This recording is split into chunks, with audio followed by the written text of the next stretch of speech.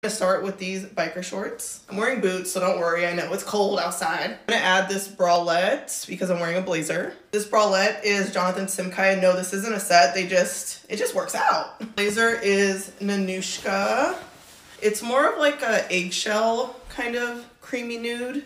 I'm like debating if I should button it and then tie it, or if I should close it more and tie it. This is what it looks like open, more open, or I cannot button it.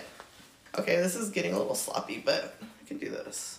I'll probably adjust this, but see how it's like a little bit more closed. What do you think? Anytime I wear boots, I always put these really thin black socks on that I found at Amazon, of course. This is probably my favorite necklace. Les gifted this to me, just my name, but I love it so much. And then these are my Bottega dupes. So cute. These Paris, Texas boots are probably my favorite boots. They go with everything and they're so cute. Baccarat Rouge 540 is one of my favorite fragrances. It smells so good. I haven't worn this Gucci bag in like a million years, but I feel like it just completes.